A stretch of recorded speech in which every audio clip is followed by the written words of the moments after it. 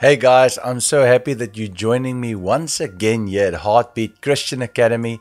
And you might know, but we are busy speaking about prayer in Christian Basics too. And I'm happy that you're joining me, and I'm sure today we're going to discover some new things as the Holy Spirit just leads us into the full truth of God's Word. Here's the banking details if you want to partner with us. I always give that and supply the opportunity of partnership. And then also there's the contact details. If you need to contact us or contact the ministry, you are always welcome. So we are talking about prayer. And we've been speaking about prayer in the previous few lectures. We're dealing with prayer. And I really trust that your prayer life is starting to develop and that God is leading you into a deeper and more intimate prayer life and relationship with Him. And that this lecture and these series of lectures here in Christian Basics 2, that they are really going to have a permanent life-changing effect on your life. I know for myself, as I've been ministering this and teaching this course for a few years, it always challenges me to a deeper relationship with God and to a more committed prayer life. And I hope it does the same to you. So let's get into this. As you know, if you're a Heartbeat Christian Academy student or you're a Passion for Christ student, you probably know that you are busy working on your certificate in Christian service. And this is one of the subjects. And today we're talking about lecture 3. And this is the second part 2 of the forms of prayer. And just to recap you, we are doing 8 lectures on prayer. You can find them in your notes or in your workbook. But what we did in the previous lecture was we started this conversation that we spoke about your personal devotional time. We spoke about family devotion. We spoke about prayer in the church. We spoke about prayer in home cells. We spoke about prayer retreats. And we also spoke about all-night prayer.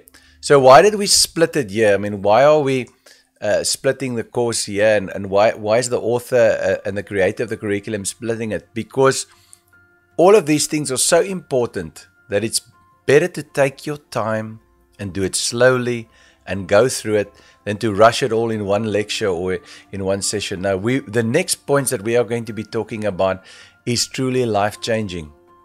And you might have guessed what it is as we get into that. We are talking about, number 1, fasting and prayer.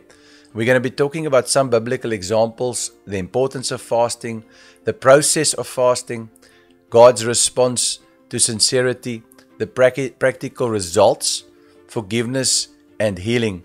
And then the second topic we're going to be talking about is waiting on the Lord, meditation and prayer and enjoying God's presence.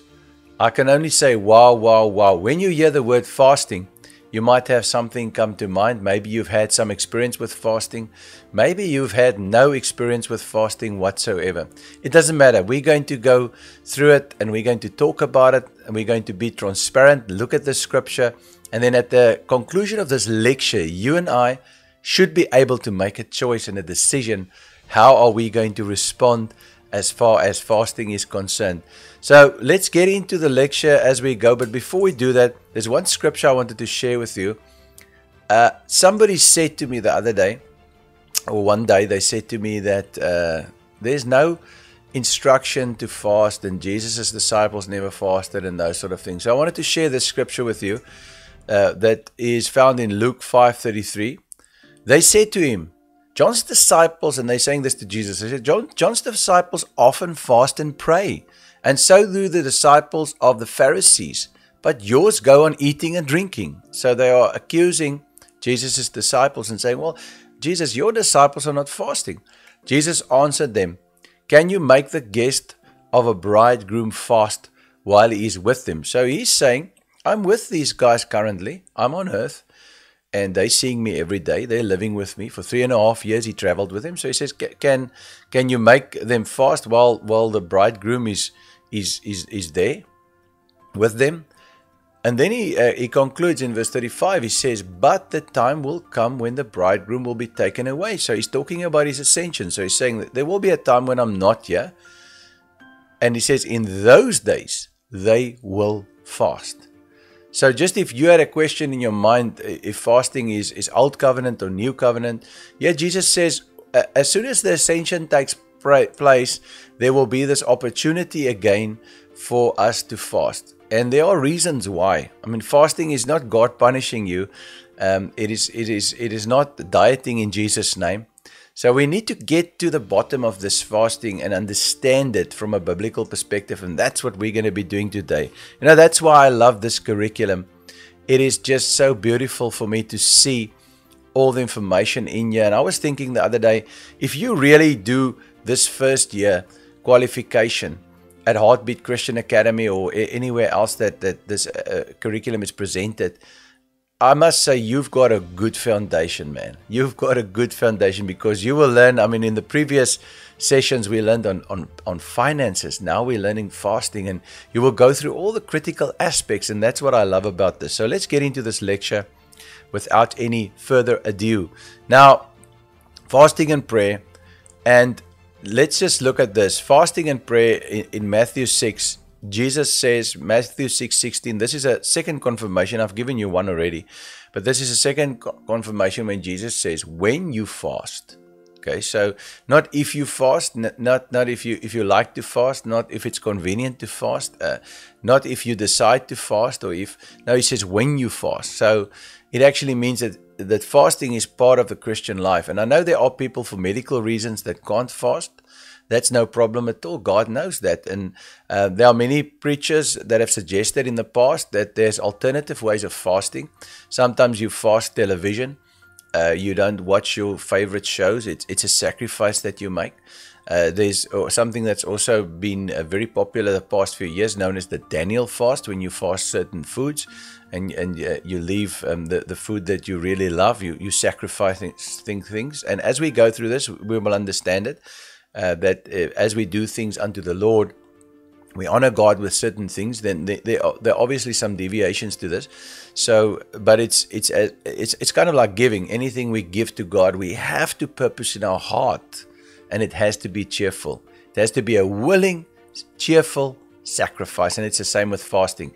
You don't want to go into fasting kicking and screaming because your pastor called a fast for the congregation, and now you waking up in the middle of the night, or like many of my friends that I know that do the Muslim fast, they eat themselves to blizzards after sunset at night. They really eat a lot, and some of them eating right through the night, and then the morning before the sun rises they have their last munch, and then they're fasting again for the day.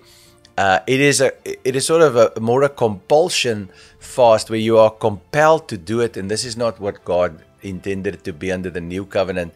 You will notice in that scripture that I just shared in Luke, just after making that statement, he's talking about sewing the old patch or sewing the new patch on the old garment. So he's saying, look guys, you can't confuse the new covenant and the old covenant here. And it's the same with fasting. The fast, yes, it's still the same in terms of we physically denying ourselves food. Yes, we are weakening our flesh. Yes, it's still the same. We are becoming more spiritual sensitive. But because now under the new covenant, we have the indwelling Holy Spirit, we can even have better fasting experiences than they could ever have under the old covenant, because we have the indwelling Spirit and we are born again. So we have a rebirthed spirit where they didn't have that under the old covenant. So when we fast, it really becomes like 1,000,000 times more powerful, because the spirit man is born again and the Holy Spirit lives within us. And as we are breaking the flesh down, and the flesh is dying and becoming less prominent and dominant in our lives, the spiritual opens up more. And because of the fact that, like I say, under the new covenant, we have the new garment. So we're not going to put an old patch on here. We have the new wine. We are going to do everything in the newness of Christ. We have very great capacity when we fast, and we have very great opportunity when we fast. So just wanted to share that with you. So he talks about that, and he also talks about not doing a fast for public recognition. So don't go let people see you and say, oh, you know what, look, he's fasting, or you're walking around with a long face. And this isn't the purpose for fasting. The purpose for fasting is not what you would call religious piety or religious authority or looking very religious. That's not the reason why you're fasting. You're not fasting to prove yourself spiritually to people. And I've heard this before, brother, I've been on a 21-day fast, and you should keep that to yourself if there's no purpose for sharing that, because this is what the Lord's actually saying in this verse. He says, don't go and show everybody that you are fasting. And yet says it's interesting to note that the Jews fasted, that when the Jews fasted, they put ash on their heads. So having ash on your head was associated with fasting, but washing the face and putting on oil on the head was associated with a joyous festival and celebration. So the Lord is saying here in the scripture to them, guys, this is a joyous occasion. It's not like the old fast that they used to do in the old covenant, where they used to put the ash on the head and it was a very physical thing. No, this is a very spiritual thing. Although in the Old Covenant, there's a lot of instances that fasting really moved the supernatural into place. But it's in the New Covenant, it's definitely a new garment and it's new oil. So when you fast, and then the motivation to fast, some biblical examples of fasting, and you can read those scriptures. Like I said, as a student of Heartbeat Christian Academy or Passion for Christ, it's your duty to read the entire manual. And if you have a workbook, to complete the workbook, and if you have online assessment, to do that. That is not to punish you. It is for you to reap the benefit of this curriculum. Also, what I normally do personally is I read it a few times. It's not long. Most of the lectures are 9 to 10 to 12 pages, and it doesn't take that long to read. You can read that in 20 minutes. So if you have 3 lectures a week, you can really read those lectures quite frequently, and you will find as you read them through a second or a third time, you will find more things. So what I do when I facilitate the course, I'm just giving you some direction, some discussions. I will discuss some of the points, and some of them we will not discuss. I won't read all the scriptures, because you can read those scriptures yourself. So Jesus was an example, and cited there as a scripture is Luke 4, where he was fasting in the desert. A portion of scripture that is commonly known as his temptation. And then also Paul, when Paul was struck with blindness, he didn't eat for 3 days, so that's a reference. There's also references in Acts where they fasted. Even when Paul was released in ministry, it says they fasted. Now, in the church that was at Antioch, there were certain prophets and teachers. They were ministering to the Lord and fasted. So again, an indication that the early church fasted. And if they fasted and they had this tremendous power, if you go read Acts, a lot of people say it's the Acts of the Apostles, but other theologians actually say no, it's actually the Acts of the Holy Spirit, because you can see the Holy Spirit's power move powerfully in the book of Acts. And here you can see the lifestyle that they had. They definitely included fasting in that lifestyle. And it says, as they were ministering before the Lord and they fasted, the Holy Spirit said, now separate for me Barnabas and Saul, which later became Paul, for the work to which I have called them. Having fasted and prayed, they laid their hands. Again, the laying of the hands is also there on them, and they sent them away. So again, you can't say that there's no example of fasting under the New Covenant and the New Testament scriptures. There's frequent reference to fasting. And yet it just talks about King Jehoshaphat. Now this is an interesting section of scripture. It's really stirred my heart many times, because Jehoshaphat was totally outnumbered. He was under severe attack, and imminent destruction was evident, so he wouldn't have made it. And what he did is he declared a national fast. And you will see many times in the nation's history of Israel, when they got into deep problems or significant decisions needed to be made, fasting was actually a great tool that they used, if I can put it that way. It was something that they turned to. And I've actually seen this in my own life. that in a period when our business was basically on paper, it was bankrupt. We had a big customer that owed us money, and they couldn't pay us, and it was over R1,000,000. And I was looking at my figures, and I saw that I wouldn't be able to actually make it as a business. I was at that stage. I mean, I was reading my scripture, and I was doing Bible study, but not that frequently. My intimacy level with the Lord wasn't that high and that intense. But what I did was I actually then decided I'm going to go and fast, because I wanted to gain spiritual victory. Physically, things looked very bad, but I wanted to gain that spiritual victory. And what I found was that it actually opened a door for me to really fast quite regularly for a few years. Even after that, we used to do quite long fasts. And what I found was I would really become very spiritually sensitive. I've got still notes in my diaries of the days I fasted, sometimes where I would have a revelation from God every single day. The times when people would go and eat their food in the household, I would retreat to my study, and I would pray, and I would just make a prayer list, ask God for specific things. I had a list of things, and I would pray about certain things. Sometimes the fast would be for a specific reason, where I would say, God, you know what, I want to fast because I want more of your presence, I want more of your power in my life, I want more of your anointing in my ministry. There would be various reasons, but I would actually just, you know, what happens with fasting is you are a spirit, you live in a body, and you have a soul. Your soul is the will, the mind, the emotions, and the intellect, and you renew that by the scripture, Romans 12. You can read Romans 12, 1, 2, and 3, I think, just about the renewing of the mind. But the natural man, you know, the body is very strong and driven by the natural desires of the body, of which food is probably one of the primary desires.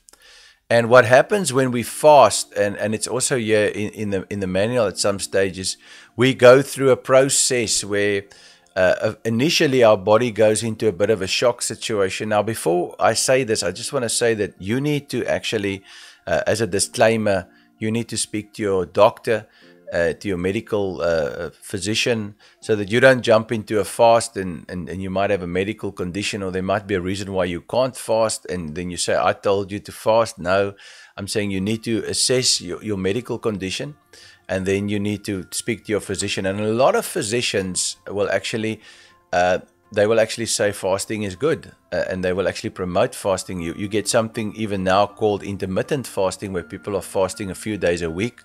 It clears the body of toxins. It takes the stress off the organs that are constantly working. The digestive tract is improved. There's so many, and even if you're doing like a 21-day fast, I mean, you're losing 10 to 12 kgs, maybe even more. You know, there's a lot of things that, and I've even heard of medical journals and books talking about medical conditions being reversed because of people fasting. Now, this isn't obviously something that's the primary reason for the fast, but there are benefits to fasting way beyond just spiritual benefits. Also, food addictions, when you're addicted to certain foods, when you fast, as you're fasting, those addictions are broken. And you then have an opportunity, as soon as you re-eat or you start eating again, you have an opportunity to actually then not eat those foods again, especially like sugars. That's pretty addictive. And another side note, just as you need to actually read up on this. There are many books on fasting. I know Jensen Franklin is quite a renowned figure as far as their 21-day fast annually is concerned, from their ministry, and he's got at least 3 books that I've read on fasting, and many teachings on it, and also a lot of practical advice on fasting. So you would supplement yourself with that. What I actually do, to be honest with you, if I go on a fast and I believe that the Lord said to me, fast. Now I have to fast. Okay, now the first few days are the worst, especially day 1. You are hungry, you just want to eat. If you've had a bad diet in the past, you get headaches and you feel it's not good. And then sometimes even with the poisons withdrawing, you can have a bit of body aches and pains and stuff like that. If you're working, it's sometimes difficult to retain energy. You need to drink a lot of water and ensure that you are remain hydrated with water, and just spend time in prayer. And I want to say this too: if you are not praying, if you are not reading the Word, but you are fasting, and you are working in an environment where things are going wrong, and you are working with customers and working with this, and people are shouting and swearing, and this is what you're having sort of as the base of your fast, you actually, in my opinion, this is just my opinion, it's not worth it. It has to be really a spiritual experience where you've made a decision. You might have a reason why you fast. You might just fast to be closer to God or as a spiritual discipline. And then you start entering into this, but you need to be able to take time apart in retreat and just spend time in prayer and in the Word. If you don't do that, it's not going to work well. And then what happens is after day 3, 4, it starts getting better. It really starts getting better. By day 5, 6, in most cases, you don't get that hungry anymore. You just feel the weakness of your body, because now your body is no longer burning fast fuels. So the stuff that you eat, the carbohydrates and the protein and stuff that you eat, that's fast fuel. So that burns fast and you feel that energy boost. But when your body starts burning your body's reserves, which is fat, then obviously you get a bit of a lag. So there are very, like they call it, the sweet spots. There's a sweet spot in fasting. Some people get it at day 7, where they just feel they're never going to eat again. Some people get it at day 5 or 6, but it's this process. And then very, very important is if you fasted for more than 2 to 3 days, when you actually decide or you feel that you're going to eat again, then it is critical that you don't eat solid food. And listen to me, because I've done this before and I've been very, very sick because of it. And I actually know of people that have died, and I've heard of people that have died because of eating solid food after an extended fast, because the body's digestive system semi-shuts down, and everything has to start up again. And if you are eating fast and hard and solid food, you're going to get into trouble. That's just some practical things that I wanted to mention at this stage. But let me tell you, you can really do a study of this. I've read a few books. We have quite a few books in the library. We've got some ebooks. So if you need more information on fasting, then contact us.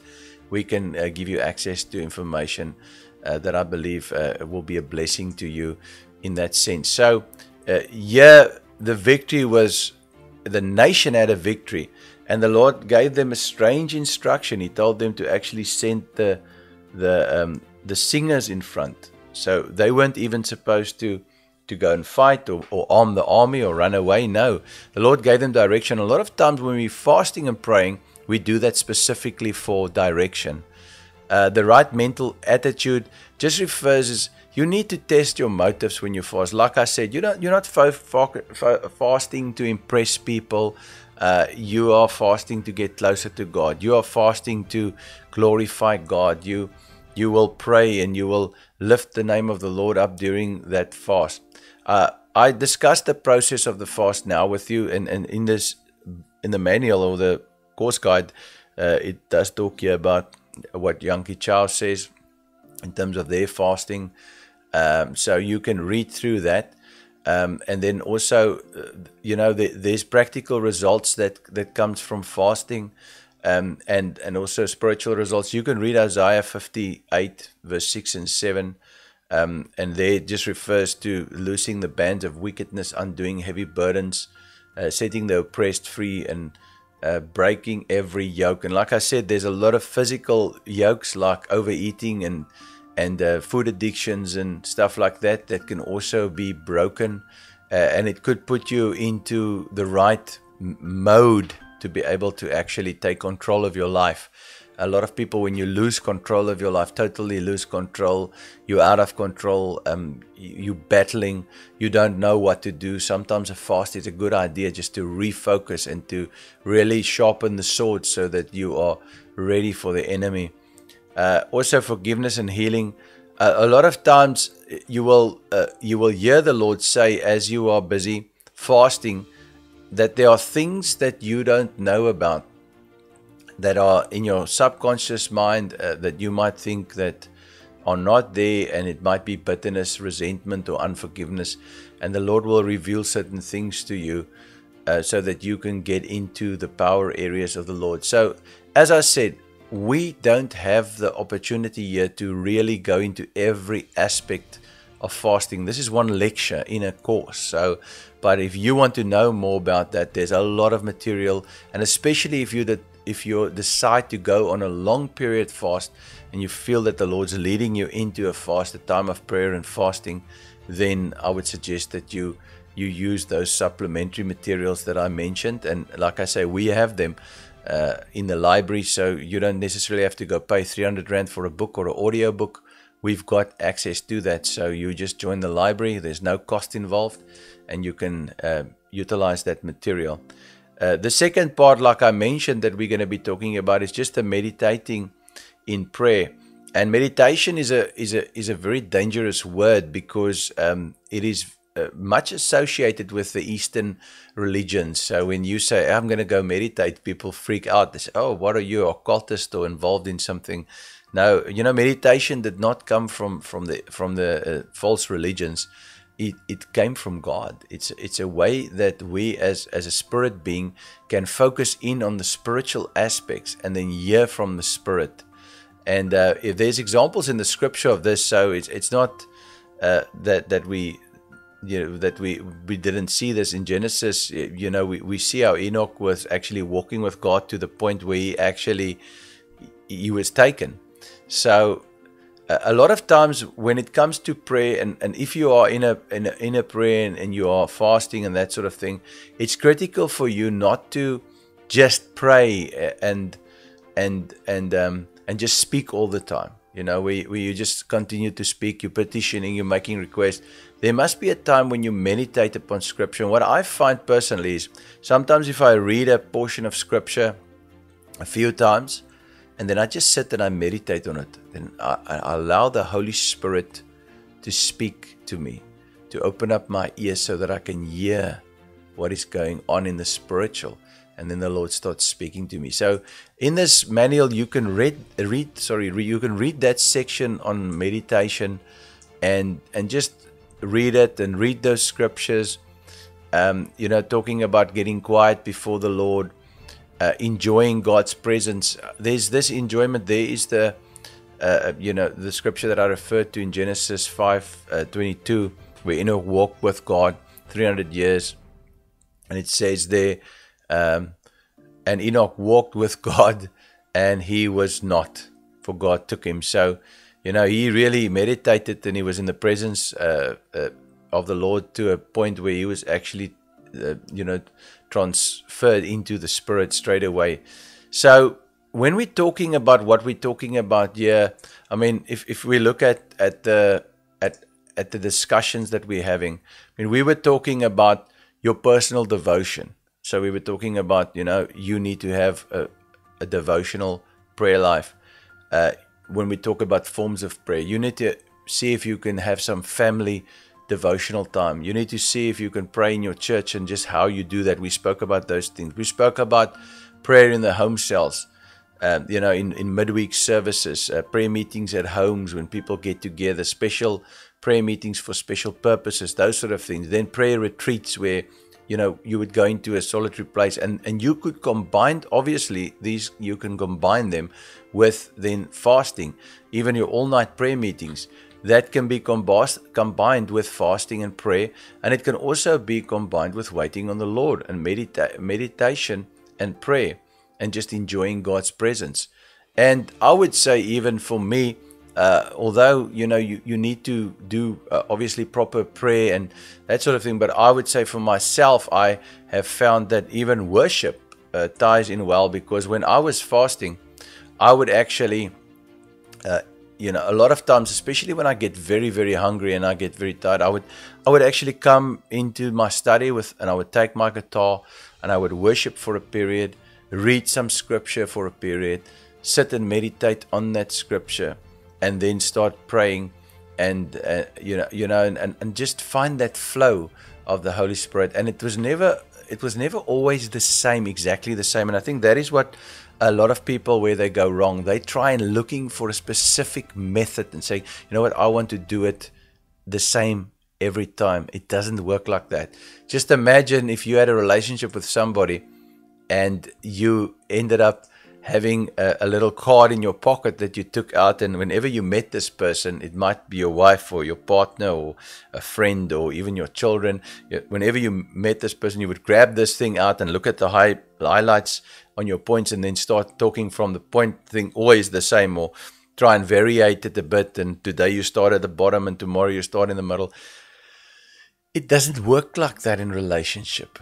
The entire reason Jesus came and he died on the cross was so that we could have that intimate relationship. Remember, the high priest could only enter into the sanctuary once a year. God's presence was hidden in the most holy place, so man could not enter in. Even those who approached the mountain, if they didn't approach it correctly, they would die, and they were not allowed to go up the mountain.